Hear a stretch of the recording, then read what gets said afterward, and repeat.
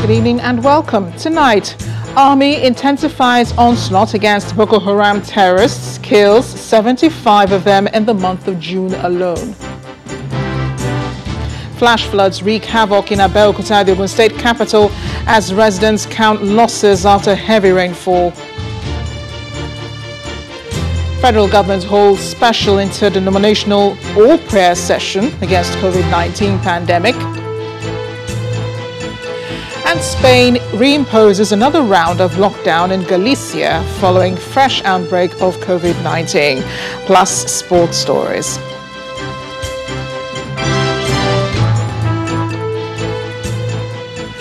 We begin with security, and troops of Operation Lafia Dole say at least 75 terrorists from the camps of Boko Haram and ISWAP were neutralized in the month of June in the northeast region of the country.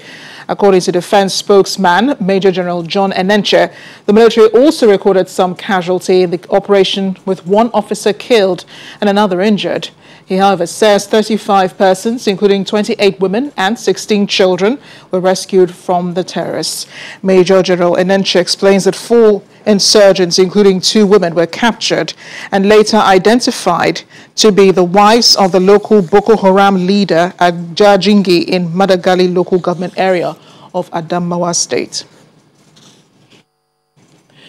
Meanwhile, the president has condemned yesterday's attack on the United Nations aid helicopter by Boko Haram terrorists, describing it as dastardly and unfortunate.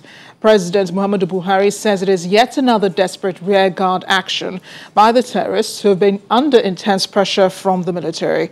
He's, however, reassuring the international community and Nigerians that the attack, which claimed the lives of 2 people, including a 5-year-old baby, will not go without severe consequences.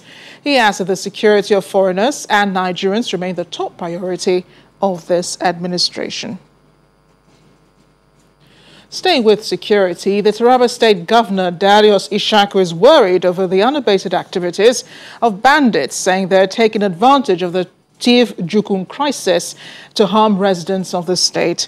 Fielding questions from journalists in the state capital, Governor Ishaku assures residents that security operatives are on top of the situation to restore peace to affected communities.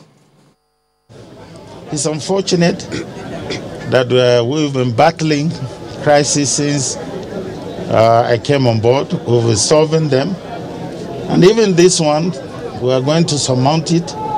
We are doing our best. It will soon be over. But what I always tell people is to give me peace and I will give them development. Because without the peace, the development is also not meaningful. And we will work hard to make sure that the peace is gotten.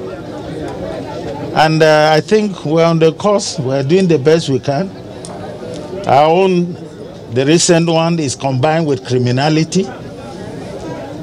Criminals are now involved, armed robbers, kidnappers. They have turned it to a business.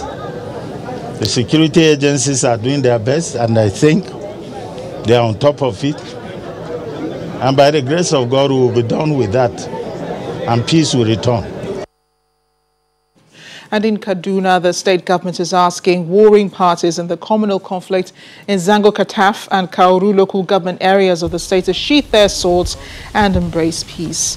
Following the violence that claimed some lives on June 11th among the Atiyap, Fulani, Chawai and Hausa communities over ownership of farmlands, troops were deployed to the 2 local government areas and a 24-hour curfew also imposed. The State Commissioner for Internal Security and Home Affairs, Mr. Samuel Arwan, who visited the area to assess the situation, says curfew is part of steps to manage the tension and restore calm. The position of Kaduna State government is very clear. The law is there. If there is any problem, all sides must recourse to the law. That is very, very important. No one is allowed to take the law on his own. That is why we are appealing to people, because peace is very, very important. Peace is priceless.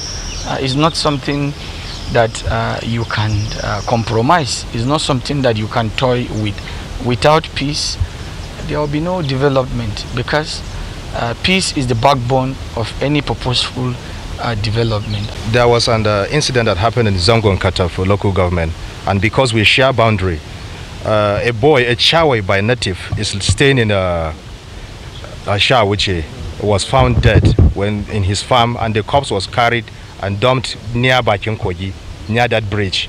So the youth here in Bakinkoji, seeing that is their brother and their family compound is here in Bakinkoji, so they started demonstrating. They started burning tires. While the security men came and asking them to stop that because it is not here that the thing happened. And because of the intervention of the security men, the situation was calmed. And since that day, we have been put into curfew. And the residents of this Bakinkoji area, as I'm talking to you, they had a meeting, both the Chawe and the Hausa community. They discussed to a length, and they understand, and they shared views among themselves. We want the curfew to be lifted because we are ready to live in peace. Away from security issues to the environment, the Ogun State government is asking residents who live along waterways and canals to relocate upland to reduce the effects of perennial flash floods that ravaged parts of Abeokuta, the state capital. But residents of the affected areas say the bridge that caved in was shoddily done as a remedial work by the state government last year. A ravaging flood water travels across communities in Ogun State capital, Abeokuta, submerging cars, overrunning bridges. With the flood is a huge pile of waste washed aside, and without any guesswork, the root cause of the flood is identified. When the water recedes, the cleanup and the draining begin, with effects of the flood still vivid.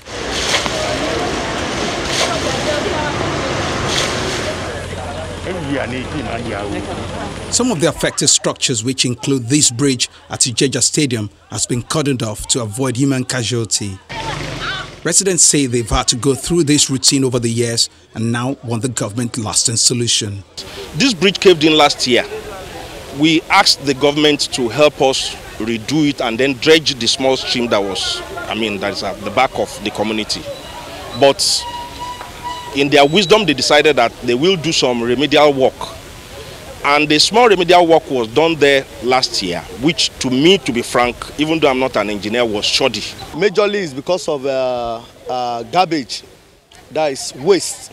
You know, normally what we need around this area is dredging. They need to dredge year in, year out. So when there is dredging, the water flow will go smoothly. But the moment you have waste deposited in the waterways, then you have overflooding. After an assessment of the situation, the State Commissioner for Environment attributes the cause of the flood to unregulated human activities. He promises to take appropriate steps. We have gone around, you have seen some of the effects of human activities. We have seen the effect of refuse dumps. You saw the other one there that was basically blocked by refuse. Yes, government, but will government be able to do everything? Some of the buildings along the waterways have been marked for demolition. The government wants those affected to move upland and desist from erecting more structures on water channels. This year has been predicted to have very heavy rainfall, and that we advise people who are on these low-lying areas to find some other safer, higher grounds to go at least during this season, so that no lives and the properties will be lost. While the last may not have been heard of such ravaging flood, the government says it is making efforts towards rebuilding some of the affected roads and bridges and appealing to residents to dispose their waste without clogging the waterways.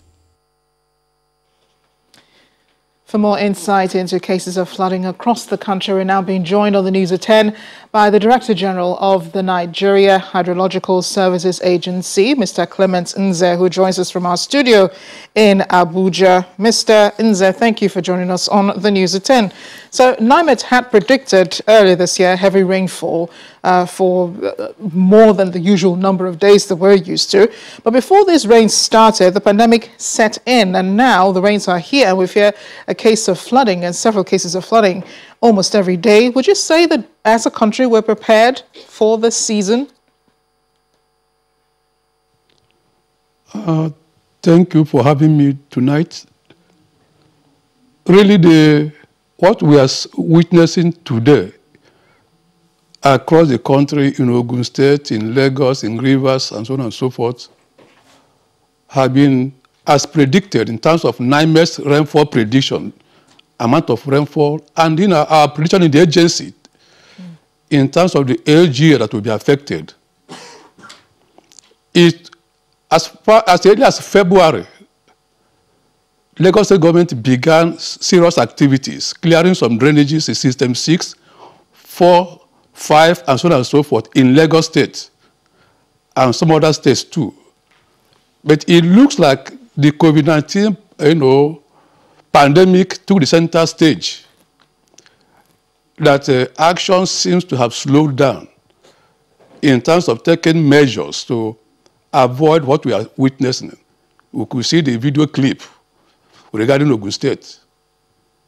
I could see also from that clip some areas I visited in 2018, July, when there was a heavy rainfall, 3-hour rainfall on the 30th of July, 2018, between 4 p.m. and 7 p.m. Just flash flood. Finding no infiltration because of blockages here and there. In Abeokuta in particular, I'm talking about. So much devastation took place in Abeokuta on the 30th of July, 2018. And it is repeating itself. It doesn't seem like something has been done by relevant authorities to prevent what we are witnessing this season. Yeah, and I know that throughout, for the better part of last week, here in Lagos, there were days of continuous rainfall, and there were lots of flash floods. And now you see states like the Ogun State government trying to clear up, drainages and waterways and so on. And in Lagos, you notice plastic bottles almost everywhere. Why do we always wait till when the rains are upon us that we begin to take action? That remains the challenge. Not taking prompt action when predictions are made. NIMET on the 21st of January came on air to inform Nigerians about the expectations of in rainfall. For instance, Lagos State will be having about between 240 and 270 days of rainfall this year.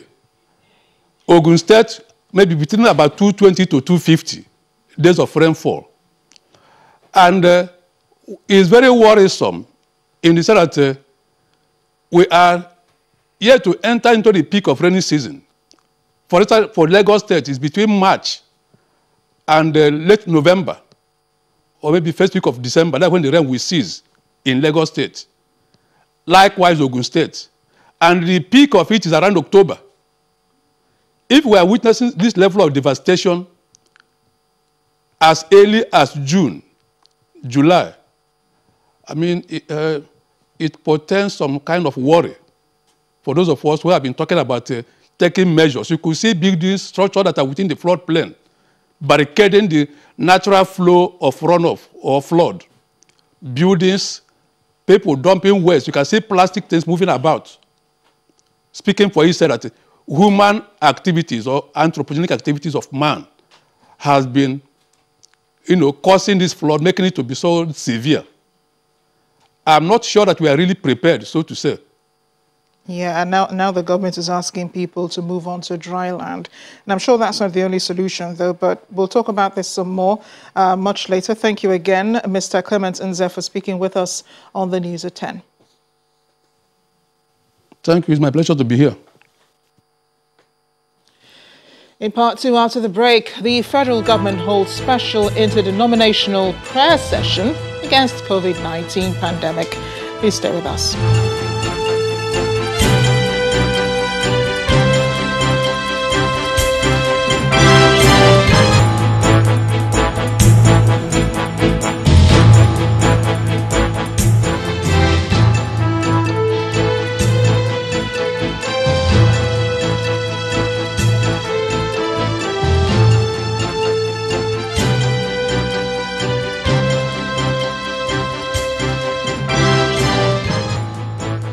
Welcome back. If it has joined us, you're watching the News at 10 live on Channels Television Lagos.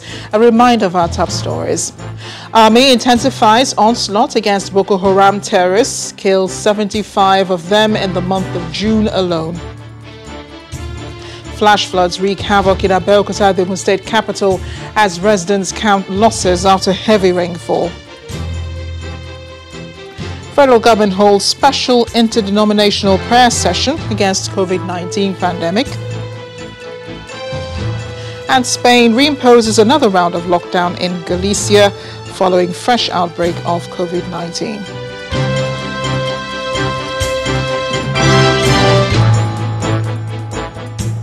Our website, channelstv.com, has more information on our top stories and others. Subscribe and watch Channels Television's live stream on YouTube and other social media platforms using your mobile device browser, or download the Channels TV app for Android and iOS devices from their respective stores. You can also watch us via smart TV platforms on Apple TV, Android TV, Fire TV, and Roku.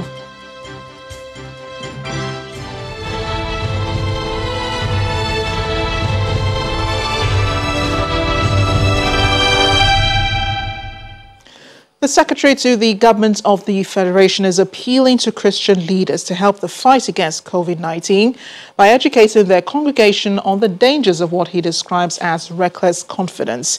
He made the call at the interdenominational church service organized by the Nigeria Interreligious Council, which held at the National Christian Center in Abuja. The church service had in attendance Christian leaders in different denominations, government officials, and is the culmination of 3 days of fasting and prayer seeking God's intervention in the fight against COVID-19 in Nigeria. Our correspondent, Kayla Megwa, reports.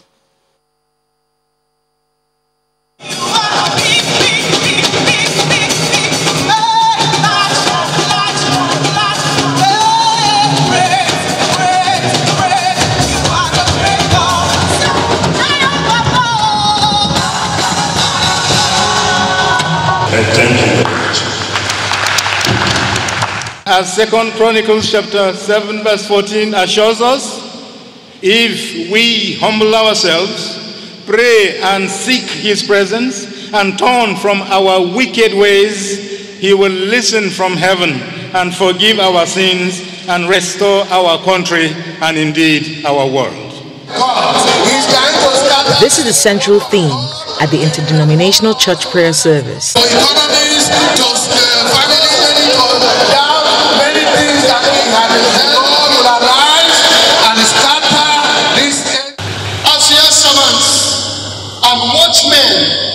Over this land, we stand in the corporate anointing that is present in this assembly, in this national altar. God, we stand in this place of prayer to demand that in your mercy you bring restoration to our nation, our people, and our land. In the name of Jesus Christ. The figures of the pandemic in Nigeria justify the prayers by this gathering. Nigeria's index case was on February the 22nd, and just 3 months later, on the 28th of May, Nigeria recorded 8,900 cases and 259 deaths from COVID-19. By June the 27th, that number rose to 24,000 infections and 558 deaths. On July the 5th, the number of infections in Nigeria rose to 28,167 and 634 casualties.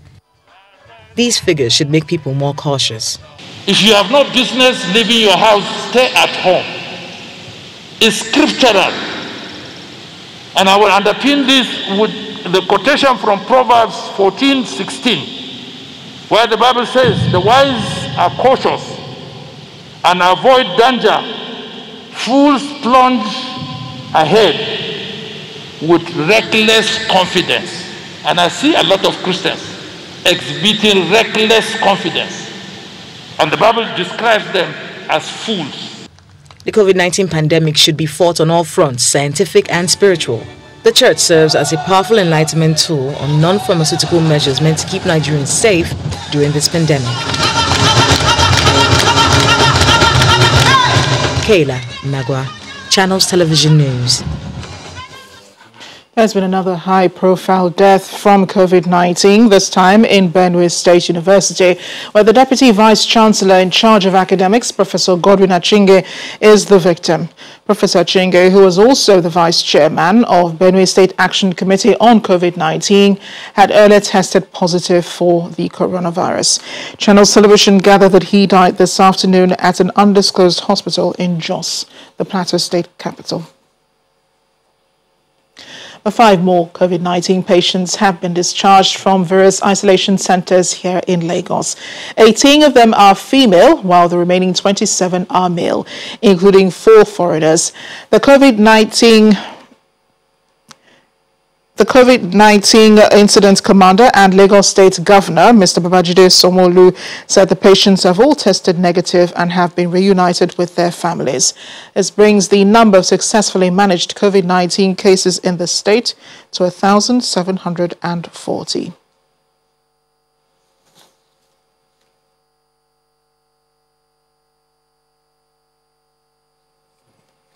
We do understand 45 people have been discharged from the isolation center here in Lagos. We did say that earlier, but just a reminder there.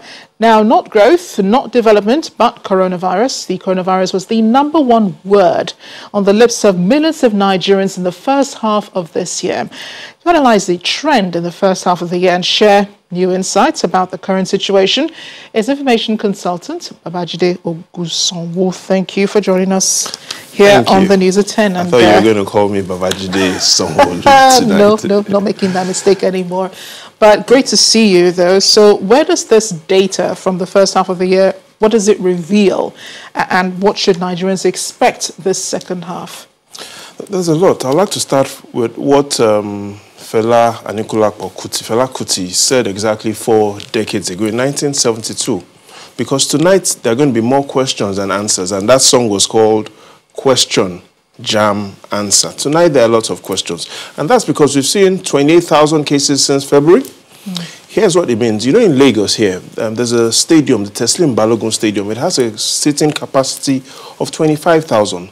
What the coronavirus numbers in Nigeria means is that everyone that has been diagnosed of the coronavirus will not even be able to sit at the Teslim Balogun Stadium, even if it were filled to capacity. Currently, because of the numbers. Currently, because of the numbers. But again, those are the numbers we've seen since the beginning in February. But tonight, I'd like us to look at some of the good news and the bad news. Let's take a look at the review of the first half of the year since February. And here's the good news. The good news is that between February and March, yes, there was a multiple of 139 cases. Between March and April, what we've seen is it was a multiple of 14. Between April and May, yes, we saw 1,932 cases to 10,162 cases. That was a multiple of 5.3. Between May and June, yes, the numbers went higher, but it was just a multiple of 2.5. The summary is we've seen month on month a steady decline in the multiple, the effective reproduction rate of the virus. So that is good news. If I were to summarize the good news, here's what it will look like. In March, if the coronavirus was in a vehicle, the vehicle was moving at 220 kilometers per hour. Based on the numbers we have, or we had as at the end of June, that vehicle is now moving at 160 kilometers per hour. In other words, the coronavirus is still growing, but the rate of growth, its effective reproduction rate on a month-on-month basis has been declining. That is good news. But here is the bad news. The bad news is globally, for us to say we're easing or we're now flattening the curve, our effective reproduction rate has to be less than 1. Currently, our effective reproduction rate is 2.5, and that is the bad news. So more people are infecting each other. So one person that has the virus is affecting as much as 3 people. And until we're able to bring that effective reproduction rate to below 1, then the second half of the year perhaps will still pose a lot of challenge. Yeah, and also because we're having people not showing any symptoms of coronavirus, it even makes it more dangerous. So Cross River State is the only state in this country without any official statistics on the coronavirus. some people have put question marks on that.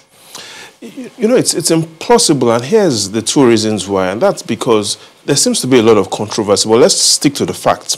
The fact shows that there are 5 states and Cameroon bordering Cross River.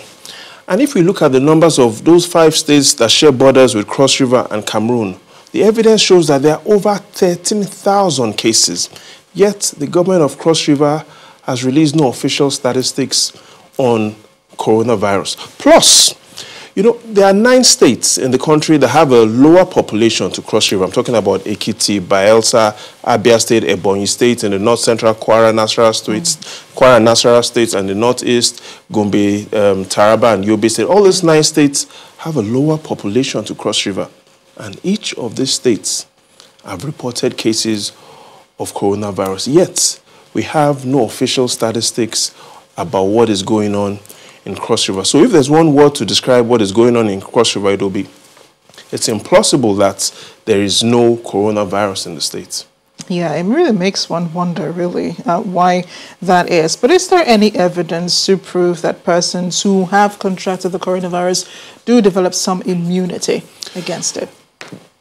Globally, there's still no conclusion that if you ever had the coronavirus, you'll have developed immunity. It is expected, but no concluding thesis on it. But here's what we found, and that's why I talked about there are now more questions than answer, question, jam, answer.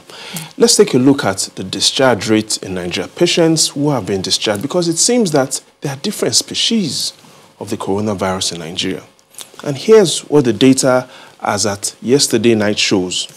It shows that in the northern region of Nigeria, we've seen 8,347 confirmed cases and 5,201 people have been discharged.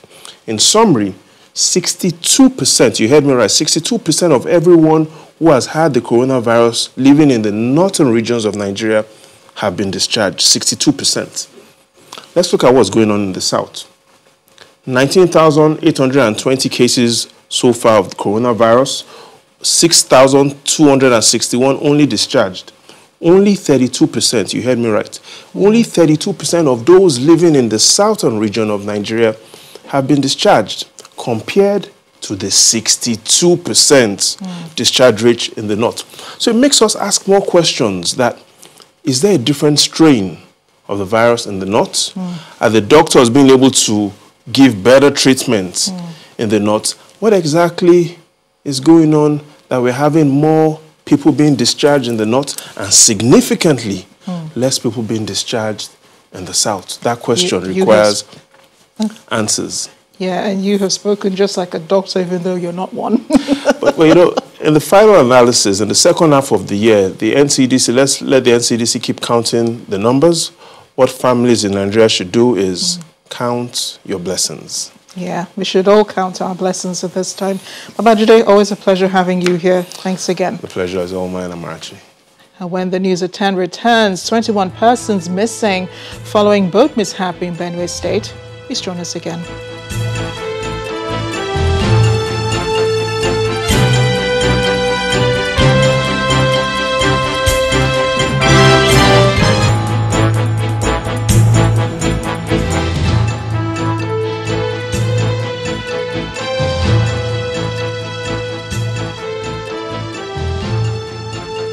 Welcome back to the news at 10.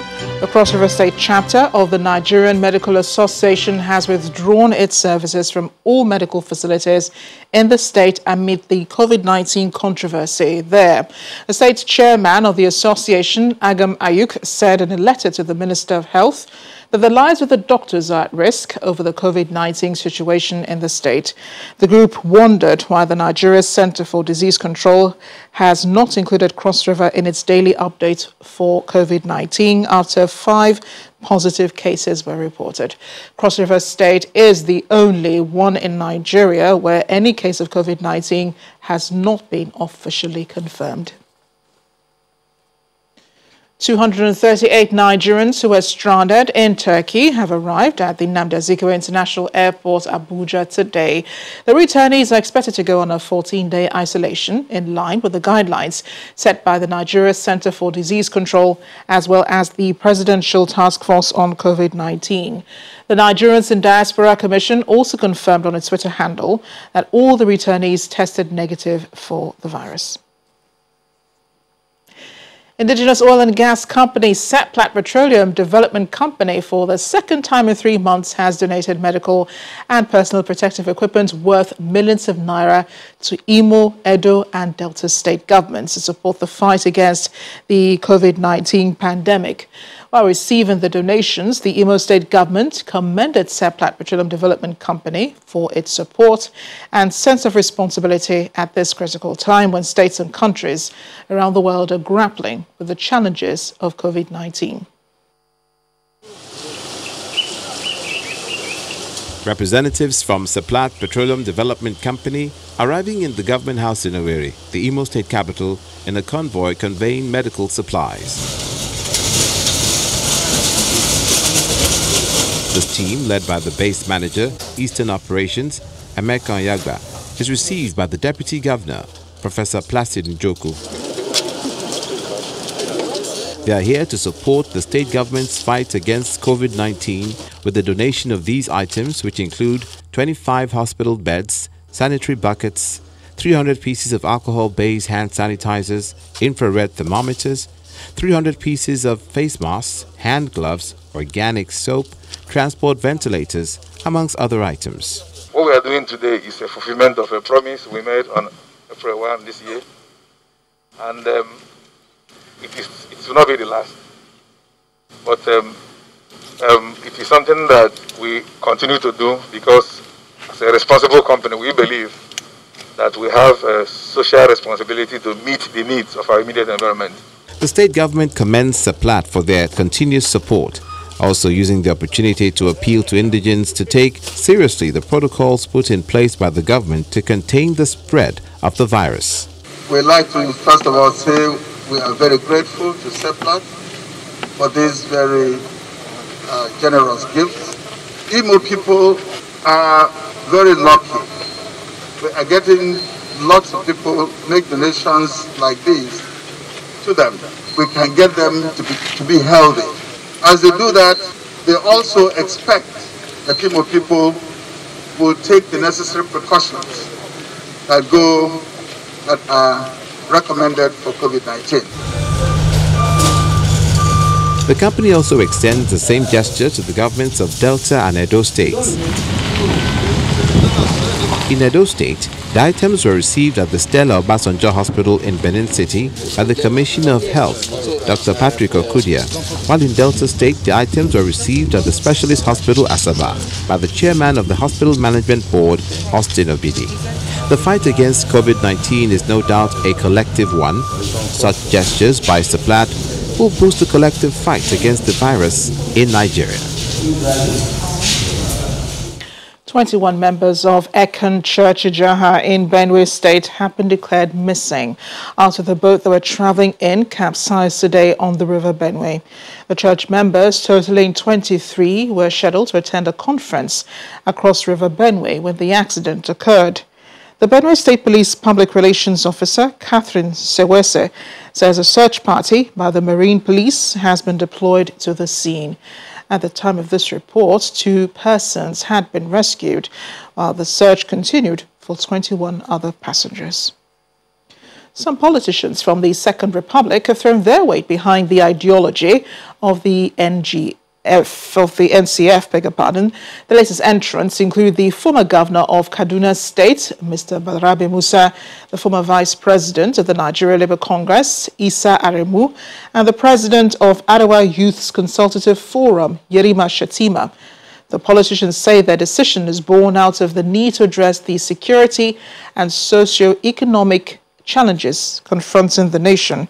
It comes after some prominent persons initially touted to be part of the founding fathers of the political movement pulled out. 5 people who have been my political associates for a very long time longer than 20 years ago. So immediately I saw their names, I became interested. I'm now informed that it is a pressure group. It is a civil society organization concerned with the correction of the negative state of the nation, which concerns every Nigerian. Is the idea a good idea? Yes, it's worth it. Is the country okay? No, it's not okay. Is the unity of this country being threatened? Yes, it's being threatened. Do we need to come up with something that will be on an alternative that will checkmate some of the excesses of governance? Yes, it's worth it. And this is some of the consideration we had. For me, anything that will do good for the country, I key into it, and I believe in it. So then at this particular time, I look at this as a clarion call where all hands must be on deck to save the country. Back to environmental issues. As rains intensify in the coming days, proper disposal of waste by Lagosians will go a long way towards averting flood disasters resulting from blocked drains and waterways. Our correspondent Victoria Idowu reports that as much as the state government is expected to play a major role in this regard, individuals must adapt to modern ways of managing waste for cleaner environment as well as job creation. Lagos State generates about 13,000 tons of waste on a daily basis, made up of industrial, residential or commercial waste. This is as a result of rapid urbanization, infrastructural development and the rise in population, which is now well above 22 million, according to the World Bank. The state has over the years grappled with the challenge of managing the huge waste, mostly resulting from indiscriminate disposal on its major highways and major roads, as well as unauthorized dump sites.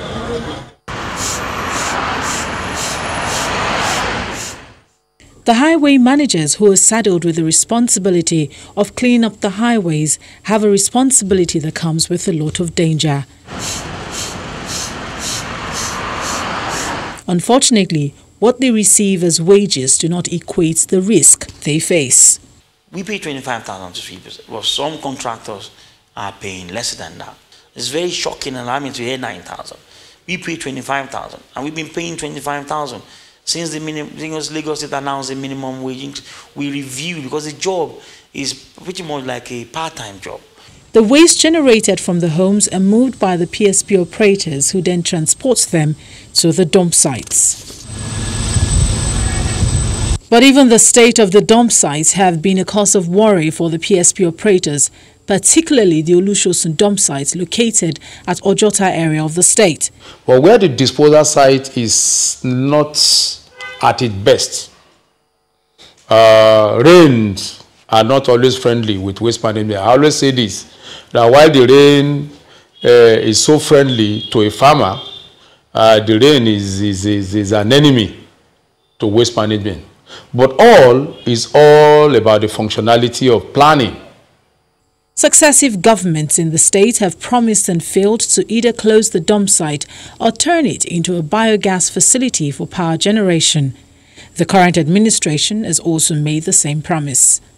All we can do is to ensure that going forward we manage the dump site well enough to allow us the possibility of a proper closure. So that's the essence of the rehab. Many Nigerians may not be used to the idea of waste recycling, but experts say this is one way of effectively managing waste, while at the same time creating jobs and saving the planet. Recycling does not just reduce wastage or manage your waste, but it's a form of entrepreneurship and job creation for young people, women, and other people that would really find recycling lucrative. Waste is constantly generated in the face of endless human activities, and with the rains pouring heavily in recent times, all necessary measures need to be taken to ensure waste generated are disposed of properly by all concerned and prevent the drainage systems and water channels from getting clogged, thereby resulting in the flooding of the city. Victoria Idowu, Channels Television News. Staying with the environment, residents of Doma local government area of Nasarawa State have benefited from the Nigeria Army's civil military operations during its 2020 Nigeria Army Day. Ecological and environmental gestures were extended to residents, just as palliatives were distributed to over 300 vulnerable persons. Our correspondent, Halima Guillaume, has a report. Men of the Nigerian Army 4 Special Forces Command in Doma local government area in high spirits as they provide ecological support for their host community.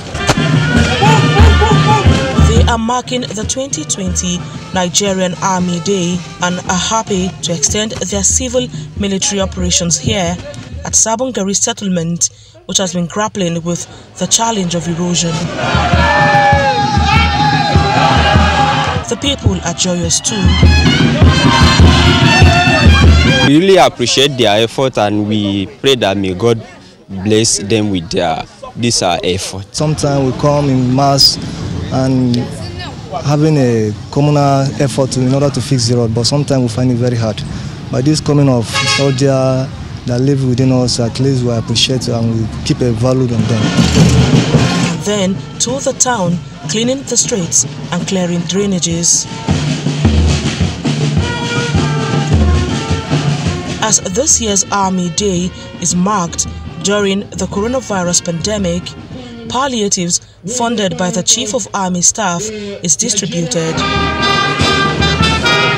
300 selected vulnerable persons, assisted by their families to the premises of the Emir Palace, received the palliatives to cushion the effect of COVID-19. We are privileged that Doma is receiving part of the goodwill of the Nigerian Army, not only with your presence in Doma, with the command headquarters of the Command Special Forces Command, but delivering food and other articles of your goodwill to the most ordinary and most needy people of Doma in the entire local government. We are sincerely grateful to the Nigerian Army. I'm very happy because of this that they provided for us. Because I don't think I can be able to attend this offer, but because of God's grace, because of God's mercy, I'll be able to get this thing. I'm very happy. The 4th of July every year remains memorable for men of the Nigerian Army, and they have made it more memorable by extending such memories to host communities. Halima Guillaume, Channels Television News. Still ahead on the news at 10, Spain imposes another round of lockdown in Galicia following fresh outbreak of COVID-19. Join us again.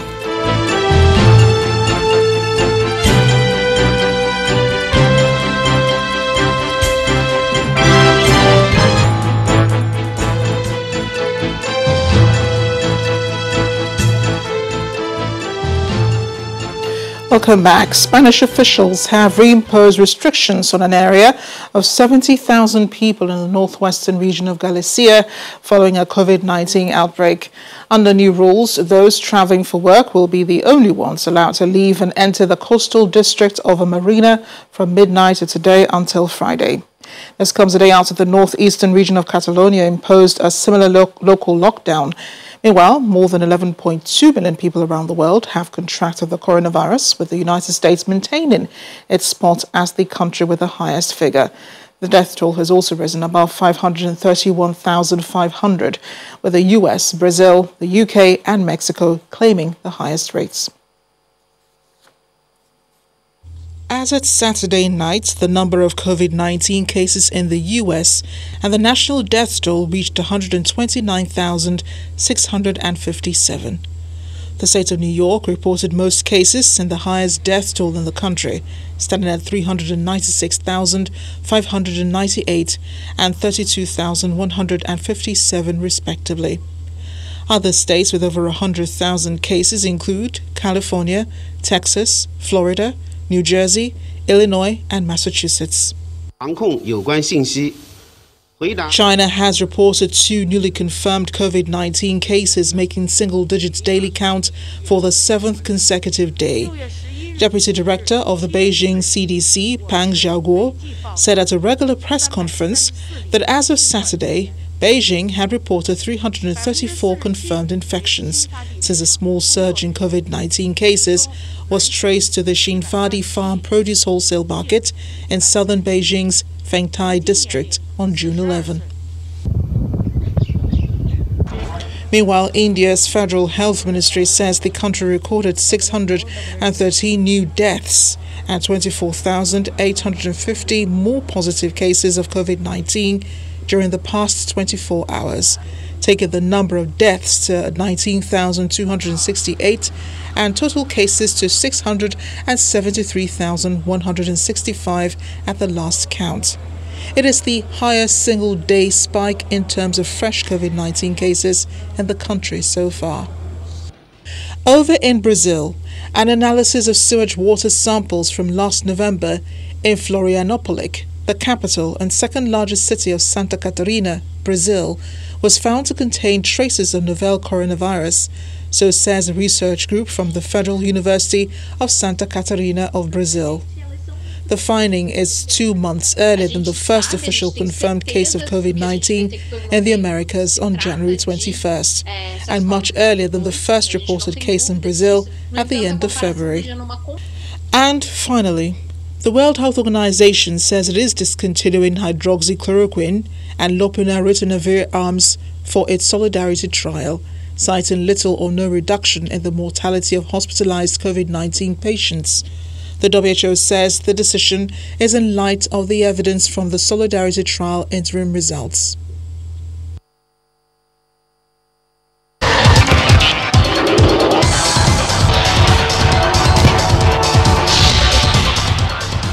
Sports news now. Reigning UFC welterweight champion Nigeria's Kamaru Usman looks set to now defend his title against America's Jorge Masvidal at UFC 251 on July 11th.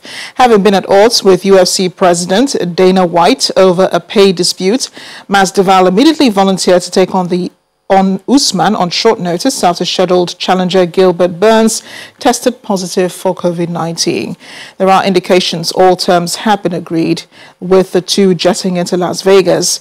The only thing stopping the mouth-watering bout from going ahead is a positive COVID-19 test from either of the pair. In the English Premier League, Che Adams this evening ended his wait for a first EPL goal with an incredible long-range strike to see Southampton to a shock 1-0 win over Manchester City. Adams was making his 25th top-flight appearance for Saints since his £15 million signing just over a year ago, but he picked up a fine time to break his duck. Liverpool returned to winning ways, clinching their first game at Anfield as EPL champions, thanks to a 2-0 victory against relegation-threatened Aston Villa. Newcastle United twice came from behind to deny relegation-threatened West Ham a second consecutive Premier League victory for the first time since August. Earlier, John Egan's 80th minute goal helped Sheffield United to a 1-0 draw against Burnley at Turf Moor. Mercedes Valtteri Bottas has won the Austrian Grand Prix, the first of the season, after all but 6 of the drivers took a knee on the grid before the race in support of Black Lives Matter. Hamilton and Bottas spent the second half of the race struggling with gearbox sensor issues and being told over the team radio to avoid the curbs as much as possible. Charles Leclerc took second after a stirring drive with the uncompetitive Ferrari, while McLaren's Lando Norris took his first podium finish just holding off Hamilton.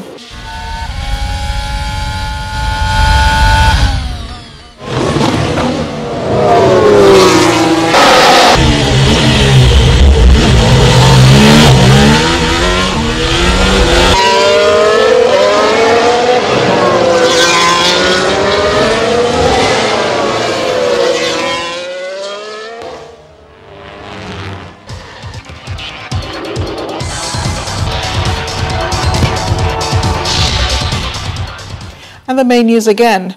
The Nigerian Army authorities say they have intensified their onslaught against Boko Haram and ISWAP terrorists. The military says the troops killed 75 insurgents in the month of June alone. Flash floods have wreaked havoc in Abeokuta, the Ogun State capital. Residents have been counting their losses after the heavy downpour. And Spain has imposed another round of lockdown on Galicia following fresh outbreak of COVID-19. That's it on the news at 10 tonight. Thank you for watching. I'm Amarachi Ubani. Stay safe.